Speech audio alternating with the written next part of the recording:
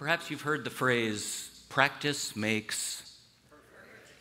Well, in music, we have a phrase, practice makes permanent. And in worship, you'll notice often we'll repeat phrases. Lord, I need you. Lord, I need you. In Christ alone. And the reason why, practice makes permanent. We're also, before each sermon this series, reading the Beatitudes together. Why? Practice makes permanent. So let's read this together as it begins to saturate us and as we begin to learn what it means to be a kingdom citizen. I'll go first. Now, when Jesus saw the crowds, he went up on a mountainside and sat down. His disciples came to him, and he began to teach them. He said, "Blessed are the poor in spirit. Theirs is the kingdom of heaven. Blessed are those who mourn. For they will be comforted. Blessed are the meek. For they will inherit the earth. And blessed are those who hunger and thirst for righteousness. For they will be filled. Blessed are the merciful. For they will be shown mercy. Blessed are the pure in heart. For they will see God. Blessed are the peacemakers. For they will be called children of God. Blessed are those who are persecuted because of righteousness. Theirs is the kingdom of heaven. Amen. Let's be seated.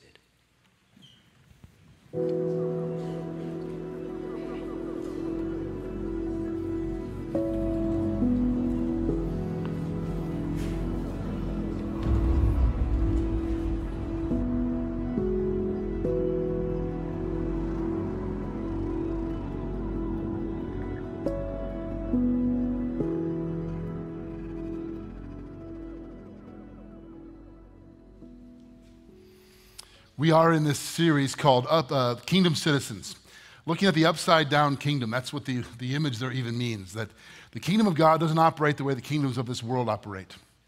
And sometimes the Beatitudes, which are, if you don't know, these are the introductory statements to Jesus' Sermon on the Mount. These 8 statements of blessing. Blessed are, blessed are, blessed are. We just read them. And the word blessed in Greek is makarios. It means fortunate, happy, lucky, congratulations. Which, when you think of it and read what Jesus is saying, at first hearing, maybe at second and third and fourth hearing, it sounds incongruous. Meek, mourning, poor in spirit, how are those people blessed? Certainly doesn't make sense in our culture. And we have been wrestling with what does this mean for us really? As a matter of fact, our preaching team, several of us on the preaching team were away at a theology conference just this week and debating, well, how are we rightly to understand these? How are we going to teach exactly what these are? Are these entrance requirements to the kingdom? Are these commands we have to obey? Like, what really are we learning here in these Beatitudes, and how do we communicate them? And I think it has everything to do with the perspective through which we hear them and see them. It's a matter of perspective. In the first week, John Dixon told us that the Beatitudes are about the kingdom, they're about Jesus, and they're about grace. And so we need to see them from that perspective. But we need help to shift our perspective. I'm going to show you an image on the screen here to help talk about this perspective idea. It's just a nice image of a pretty, I don't know if it's not that nice of an image actually, just concrete next to the water, pretty nothing going on there. How many of you heard of the German street artist named Edgar Müller? Edgar Müller does, you can YouTube him, do that after the sermon, and he does street art all over the world, amazing pieces. And you can watch him create these things on just kind of nondescript pieces of pavement like this one. Here's the exact same shot after he's finished. Yeah, wow. And you can watch him create this. It's amazing. He does stunning works of art all over the place in kind of just regular pieces of pavement. Now, here's the thing. I heard your gasp. This only goes, oh, you only feel that way if you're standing in the right spot. If you move a few feet to the right or the left, it doesn't look the same. If you move 6 feet right or left, it looks like nothing. Just kind of blue and white paint on the sidewalk.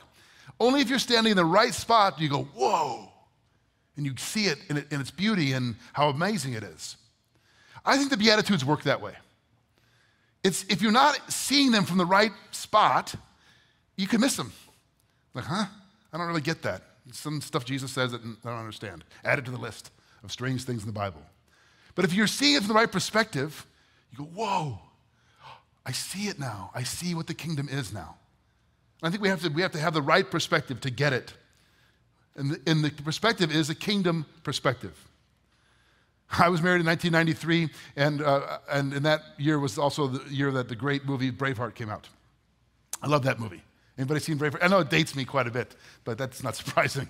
Anyway, when Mel Gibson's in that movie, and he plays William Wallace, the Scottish freedom fighter of the 13th century, and there's a scene where the Scottish nobles are fighting over allegiance to the English crown and so on, and they want William Wallace to acquiesce to their demands, and he says, there's a difference between us. You think the people of this country exist to provide you with position and power.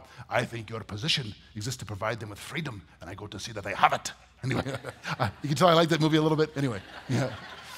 The point there is all the kingdoms of the world operate on this principle.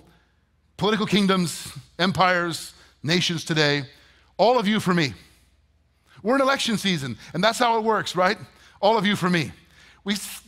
Your vote, your support for me. The kingdom of God is exactly the opposite. Jesus says, me for all of you. I give my life for all of you. He's not looking for your vote. He gave his life. It's a completely upside down kingdom. And we have to see it that way. And this is Jesus' main theme, the blessings of the kingdom. So let's rewind the tape a little bit, look at this idea of the kingdom, going back to the prophet Isaiah.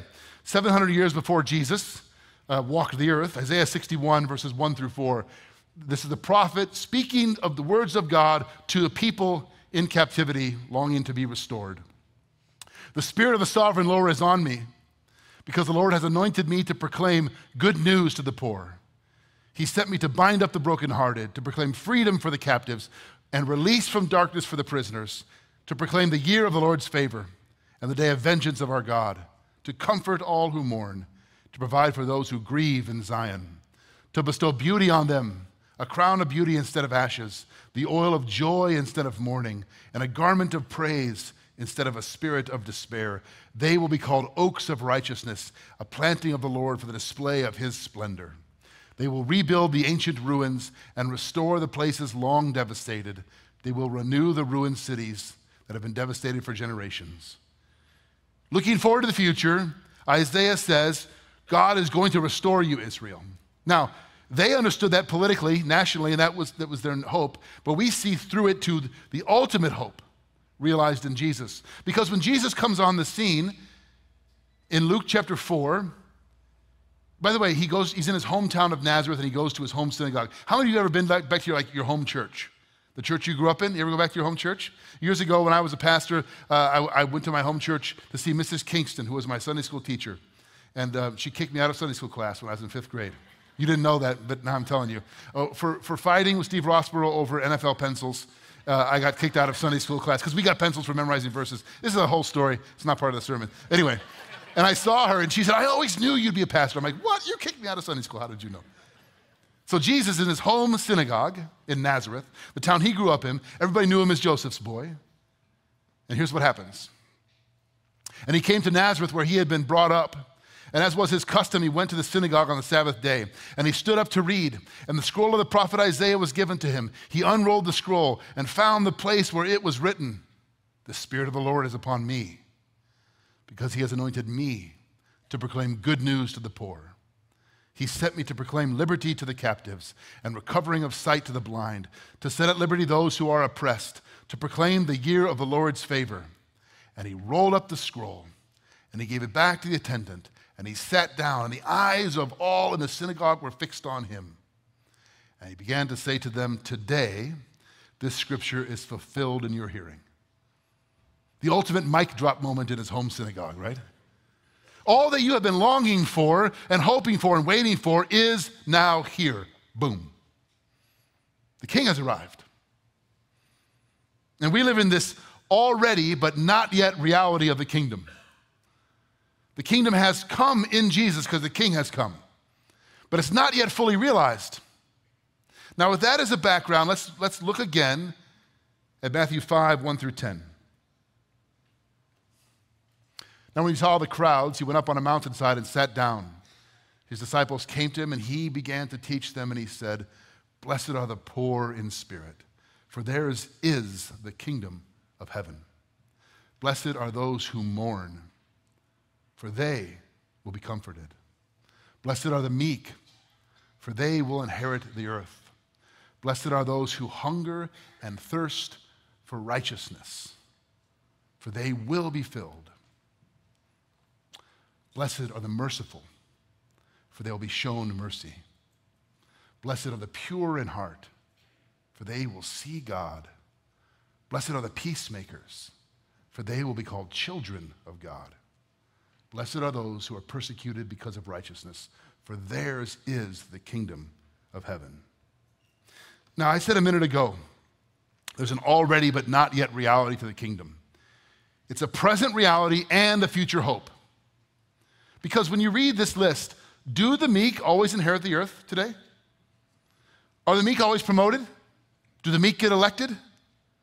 No. You should be going, no, they don't. Are the merciful always shown mercy? No, they get walked on sometimes. Do the peacemakers always make peace? Not presently in Israel, or in Gaza, or in Ukraine, or in Lebanon, or all over the world. So we see glimpses of the kingdom, but it's not fully realized. It's already but not yet. And Jesus comes and says, these upside down blessings. How are we to understand these blessings? Let me go back a couple slides. I missed this one. A quote from Vaughan Roberts. If we can go back, sorry, that's my fault. Boom. The Beatitudes are not about high ideals that we must live up to, but about God's gracious deliverance available to all, even the lowest and least likely, and our joyous participation in his upside-down kingdom. So these are not commands you have to obey or ideals you have to live up to. These are God's declared promises of blessing to all people, especially those that would seem like on the outside in our culture. And they're an invitation to all of us to live his upside-down kingdom way. All right, thanks for staying with me there. I want to show you 4 realities about mourning from a kingdom perspective, because we're looking at mourning. Blessed are those who mourn. And this really goes with the first one last week, blessed are the poor in spirit. They should have gone together, but that would have ruined our schedule, so we broke them apart. Blessed are those who mourn, for they will be comforted. I'm going to show you 4 things about mourning. First, mourning is inevitable. Job says that man and women, we or human beings, are born for trouble and sorrow as sure as sparks fly upward. You live on earth long enough, and you have reason to mourn. You just do. I don't have to tell you that. And if it hasn't come to you yet, hang in there. We have reason to mourn loss of those we love, loss of a dream, loss of a marriage, pain, sorrow, failure. For all of us, mourning is inevitable. C.S. Lewis, who's not on the screen, but he has to be in the sermon. He doesn't have to be. He says in his book, A Grief Observed, which, by the way, if you have a friend who's struggling with grief, this is a great gift to give them, this little book he wrote in the wake of the death of his wife's death to cancer. He writes, we're promised sufferings in this life. They're part of the program. We were even told, blessed are those that mourn, and I accept it. I've got nothing that I hadn't bargained for. Of course, it is a different thing when it happens to yourself and not to others, in reality, not in theory. Mourning is inevitable. The writer of Ecclesiastes, who's making observations about the reality of life, puts it this way: for everything there is a season, and a time for every matter under heaven, a time to be born and a time to die, a time to plant and a time to pluck up what is planted, a time to kill and a time to heal, a time to break down and a time to build up, a time to weep and a time to laugh, a time to mourn and a time to dance. I often will read this at the outset of funerals, because I think one of the hardest things about being a person on planet Earth is knowing what time it is, knowing what season it is in our lives, especially when it's a season we don't want and didn't look for and feels painful to us. We tend in our culture to deny or diminish mourning. We're not good at it. We don't like it. We want to get right through it. I think many Christians think, I can't really worship or serve God until I get to the other side of this sadness, this sorrow, this mourning. And that's not true. That's not the witness of Scripture. We're in a hurry to either get past it or deny it altogether. And I think we suffer because of that. We're diminished because of that. Have you noticed in some cultures, both in the ancient world and today, different than our culture, there's a period of mourning set aside? They set aside a time, a designated time, often 40 days, which is biblical, but we don't have time to dig into all that. A season of mourning, a period of mourning. It's not over yet, in other words. They understand intuitively that it takes time. You can't rush through this. And God is doing something even in the valley. My observation as a pastor is, let's just take mourning over loss, over death, is that we do it in such an unhelpful way. You're the family that has experienced loss, and you have to make 1,000 decisions about caskets and flowers and funeral arrangements, and your world is upside down, and you don't know how to decide these things. And then all your friends and family come into town, and you have to figure out how to take care of them. And then we have a service that you barely are even present for because your world is just, you're aching inside. And then we have a burial and a luncheon, and people go back to their lives, and then now what? I don't think that's helpful. I think we need to stay in it with each other. To rush through it, to pretend we're okay when we aren't. The Ecclesiastes writer, which is Solomon, the wisest man who ever lived, making observations about life, says something in chapter 7 that to most American ears sounds crazy. A good name is better than precious ointment, and the day of death than the day of birth. How many of you think that's true? We love a newborn baby, celebrate, party. How could the day of death be better than the day of birth? It is better to go to the house of mourning than to go to the house of feasting. For this is the end of all mankind, and the living will lay it to heart. Sorrow is better than laughter, for by sadness of face the heart is made glad. The heart of the wise is in the house of mourning, but the heart of fools is in the house of mirth. Everything about that sounds backwards. Doesn't make sense, but here's what he's saying in brief. The end of a thing has more to teach us than the beginning of a thing, often. The ending has wisdom and perspective to impart to us more than the beginning. That we see what really matters in life, often at the end of it than at the beginning. Isn't that true? And we shouldn't be afraid of it, though it's painful and hard. There's something in it for us, which doesn't mean that it's good to be sad all the time, but there can be blessing in it. I'll put it this way. We grow by paying careful attention to God and staying in those things which we would much rather avoid. Has that been true in your life? It's been profoundly true in mine. We grow, we deepen by staying present and paying attention to God in things we would otherwise much rather avoid. Blessed are those who mourn, for they will be comforted. And part of that comfort is learning the lesson, the wisdom, in the midst of the pain, in the depths of the valley. Second, mourning is spiritual. Mourning is a spiritual lesson.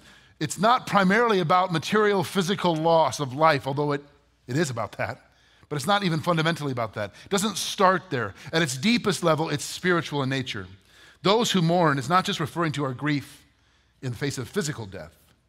Mourning is the language of exile in the Old Testament. Some of you know the story of Israel. They were in exile precisely because of their sin and rebellion against God. They were disconnected from Him, and there were real consequences for their sin. So mourning is fundamentally about the brokenness and the consequences of human sin.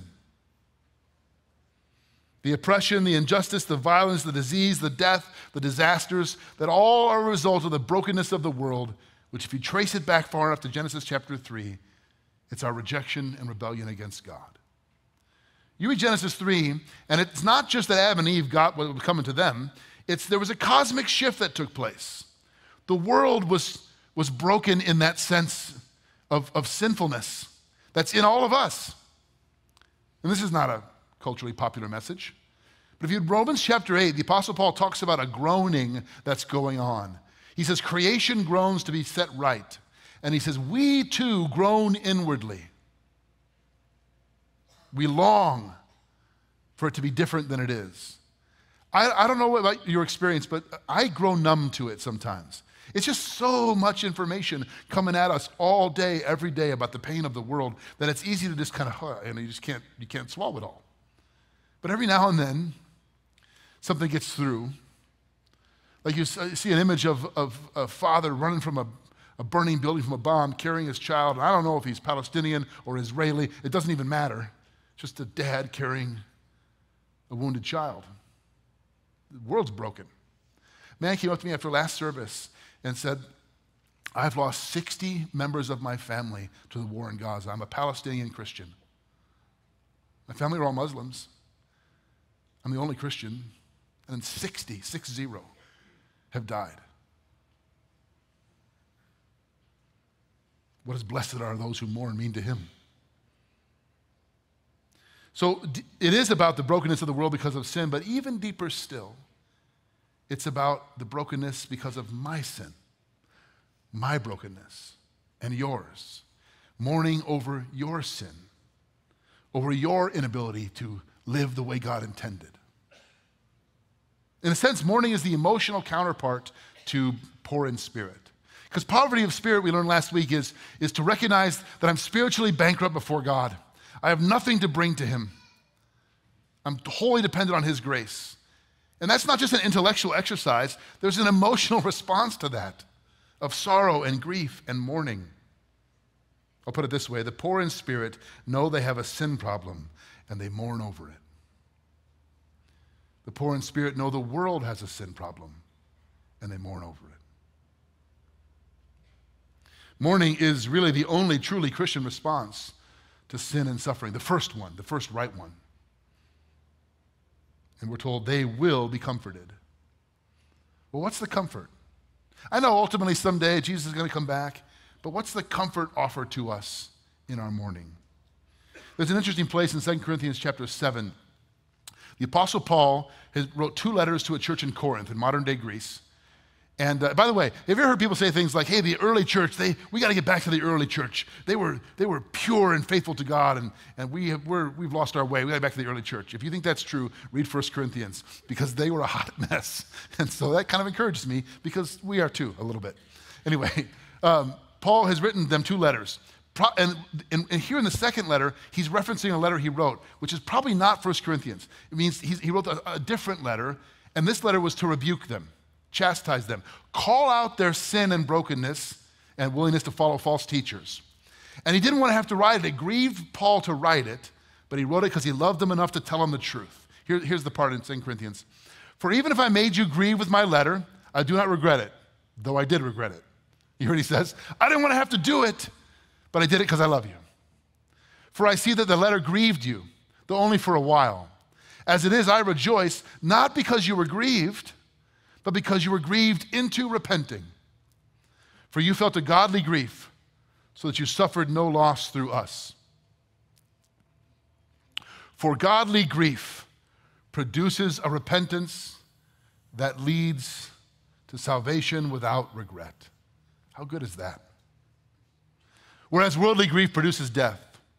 For see what earnestness this godly grief has produced in you, but also what eagerness to clear yourselves, what indignation, what fear, what longing, what zeal, what punishment. At every point you proved yourselves innocent in the matter. In other words, Paul's saying, look, you had lost your way. I was so serious, I had to confront you about it. I didn't want to do it. I didn't want to hurt your feelings. I knew it would grieve you, but I did it because I love you. And I'm so thankful that God got through to you.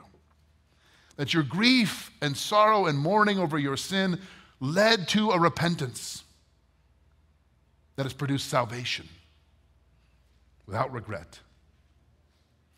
To be brokenhearted over our own sin is the first step toward receiving the comfort God offers, which is salvation in Christ, forgiveness, freedom, liberation. You know the story of old Simeon in Luke chapter 2? He's the man, the old man who sees boy Jesus. Mary and Joseph bring Jesus to dedicate him in the temple. Maybe you know this story. If you don't, I'm going to tell you. Simeon, I like to imagine Simeon as like a crazy old man with a long beard, and all the kids made fun of that old religious nut who hung out at the temple all day. That's not in the Bible, but that's in my head. Anyway, they bring Jesus to dedicate him in the temple. And Simeon, we're told, is waiting for the consolation of Israel. Consolation is another word for comfort.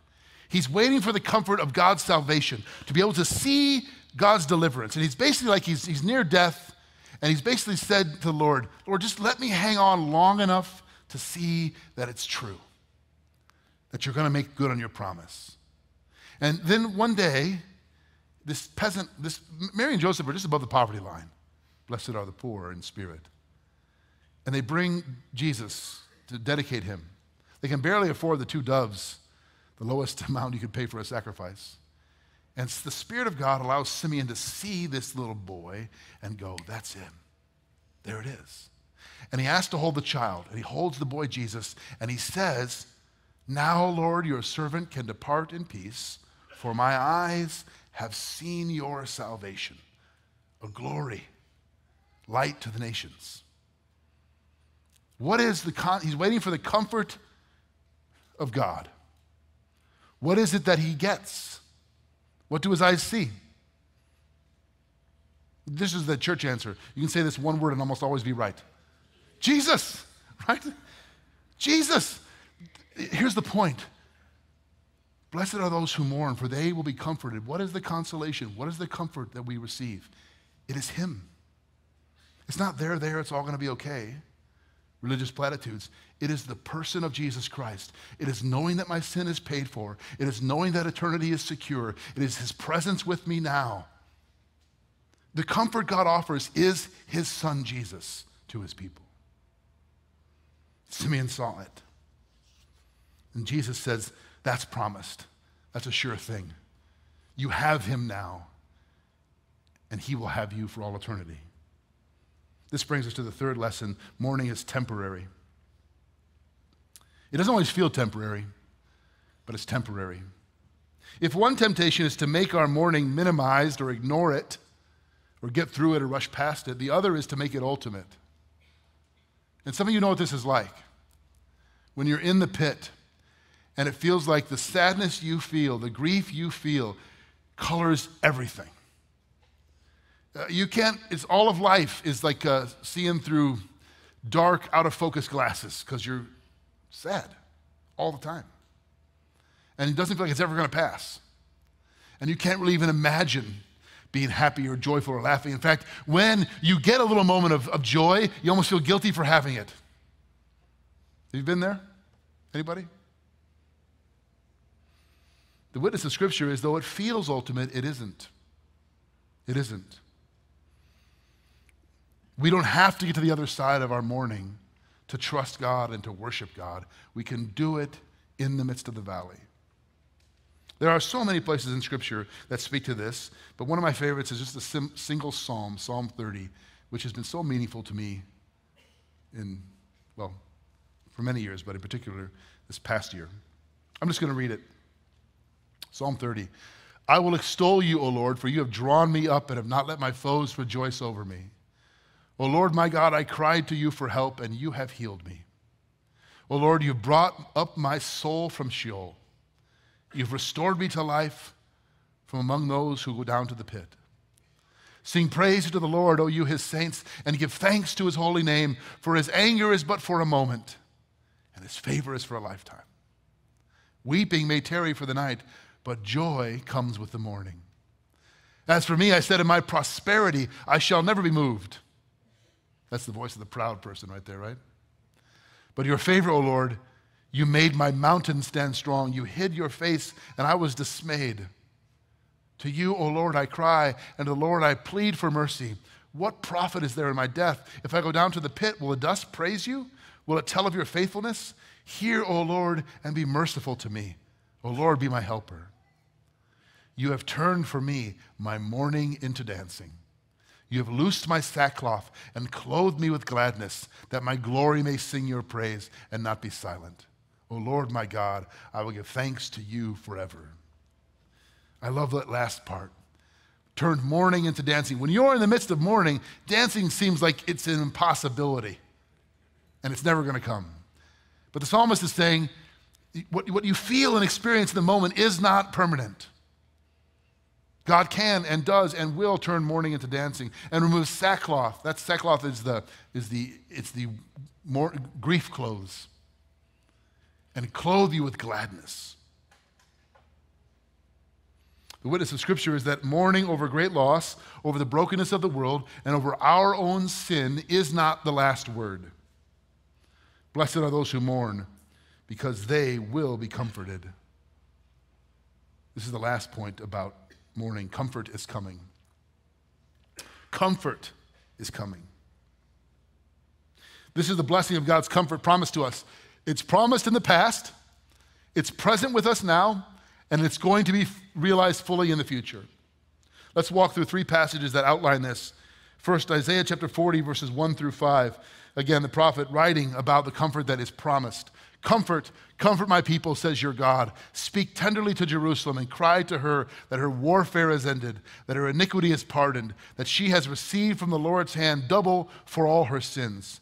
A voice cries in the wilderness, prepare the way of the Lord. Make straight in the desert a highway for our God. Every valley shall be lifted up, every mountain and hill made low, and the uneven ground shall become level, and the rough places a plain. Now you might read that and go, I kind of like mountains. That doesn't sound good. I don't want plains forever. It's not physical. It's talking about the jagged, rough, difficult terrain of this life, which is painful and hard, is going to be made perfect and smooth one day. And the glory of the Lord shall be revealed, and all flesh shall see it together, for the mouth of the Lord has spoken. Comfort my people, he will one day do it. And I honestly really think that what this means for us is the same thing it meant for the ancient Israelites, is that in the midst of the valley now, I hold on to that promise. Knowing it's going to be true can help me in moments when I don't feel it. It holds you when you're in the valley. To know that somewhere underneath the rubble of it all, way down deep, is a blessing, a promise of comfort that holds you. And you have to dig through some rubble to get to it sometimes. But it's there, nevertheless. Okay, but what about comfort now? What about right now? How can we receive and give comfort that God gives? The Apostle Paul in 2 Corinthians writes about this in chapter 1. Blessed be the God and Father of our Lord Jesus Christ, the Father of mercies and God of all comfort, who comforts us in all our affliction, so that we may be able to comfort those who are in any affliction with the comfort with which we ourselves are comforted by God. For as we share abundantly in Christ's sufferings, so through Christ we share abundantly in comfort too. You hear what he's saying? God has given you his comfort. And Jesus said, I'm going away and the comforter will come, the Holy Spirit. He gives you his comfort, the presence of his Spirit, the gift of his Son. And then you, because you've been comforted that way, get to give that to other people in the same fashion. I don't know if you're getting this. But based on your blank stares, I think you're not. Let me try to explain this. How many of you have ever had somebody come alongside you when you were really hurting, full of sorrow and grief and mourning, and speak exactly the right thing to you? Or say nothing at all and just sit with you, and it was just what you needed at the right time. Did that ever happen to you? You think that's coincidence? That's the comfort of God. You know the story of Job? Job has unimaginable loss. He's sitting in an ash heap, scratching sores on his body with broken pieces of pottery. Like there's not a more pitiful picture of a person in all of Scripture. And his 3 friends show up. And for a week, they just sit with him in the ashes. They don't say a word. And then they start talking, and it gets really bad from there. But just for a week, they're really good because they just sit with him. What this means is, when you have a friend, someone that you care about, and they are in the midst of mourning and sorrow and pain, and you move toward them, not away from them, I think it's so easy to move away. We're sort of conditioned to do it. Well, I don't want to be bothered. Well, I don't know what to say the wrong thing. Well, they probably have plenty of friends, or I don't want to, they don't need one more thing, so we move away. And it's the wrong thing to do. How many of you say things like, please ask, I'll do anything, just make sure you reach out if you need something. But the person in the midst of the pit doesn't know what they need. So we move toward them, and you point them to the promise of Scripture. You pray with them or for them. You just put your arm around them and say, I'm so sorry. You weep with them. You are offering the comfort of God. You are doing for them what God does for all of us. And conversely, if you don't do that, you might be withholding the very comfort God wants to give them. How many of you have been on the receiving end of that? I have, by many of you. What a great gift and privilege that we get to do that for one another. But that is temporary comfort. Finally, we're told that there is an ultimate comfort coming. Revelation chapter 21, verses 1 through 4. We read this all the time, and I hope you never get tired of hearing it. This passage is, because the way the Christian heart is supposed to work is that the certainty of the future in Christ is to run backwards through history into our hearts, so that I can live as a kingdom citizen now, because of what I know to be true runs backward and fills me now with hope and comfort and joy. It's not just some pie in the sky thing that it's not like me saying, I hope the Bears finally, they win today against the Rams. That is not filling me with joy. I have a lot of trepidation about that, right? It's not running into my heart now. I'm like, probably not. But as a Christian, I know he's risen. I know he reigns. I know he's forgiven me. I know he's paid for it all. I know he's on the throne. And I don't care what the world says or how it feels in election season. I know it. And even when I'm down in the pit, I need some of you to come along and tell me, hey, don't forget. This isn't ultimate. This isn't the end of the story. He hasn't abandoned you. And we do that for each other. And that fills us with hope, because this is true. Then I saw a new heaven and a new earth, for the first heaven and the first earth had passed away, and the sea was no more. And I saw the holy city, the new Jerusalem, coming down out of heaven from God, prepared as a bride adorned for her husband. And I heard a loud voice from the throne saying, behold. Behold just means look. Look, look. Do you see it? The dwelling place of God is with man. He will dwell with them, and they will be his people. And God himself will be with them as their God. He will wipe away every tear from their eyes, and death shall be no more. Neither shall there be mourning, nor crying, nor pain anymore, for the former things have passed away. One day that will be true. And in this day, we live as if it is true. And we tell each other that truth, because everything else in the world is telling us it isn't true. That's what it means to be a kingdom citizen. Blessed are those who mourn, for they will be comforted. You know who's taught me the most, well, not the most, but a lot about the lessons in mourning, the blessings of mourning? It's some of our masterpiece families. Moms and dads with kids with disabilities.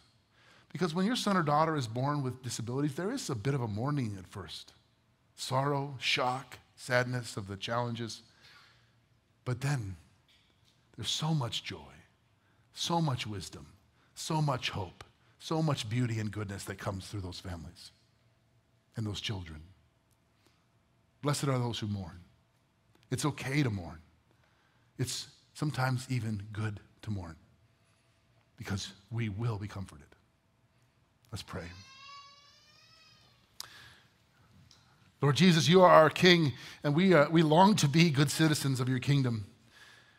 But we just struggle to see it the way you see it. We need your kingdom perspective. And we confess that we lose sight and we get distracted. And so we thank you for your word, which breaks through the clouds and misperceptions of our minds and hearts. And we see again who you really are, what really matters in this life, what truth is, what's really real. And the world is full of pain, and you see and mourn it all. Help us to weep over what you weep over, Lord, to feel what you feel, including our own sin, and to receive once again the comfort you offer, which is yourself, your forgiveness, your presence, and the hope of your return. For this we give you praise and glory in Jesus' name. Amen. And blessed to be the God and Father of our Lord Jesus Christ, the Father of mercies and the God of all comfort. May you receive the comfort that he offers you in his Son. To him be glory now and forever. Amen. And go in peace.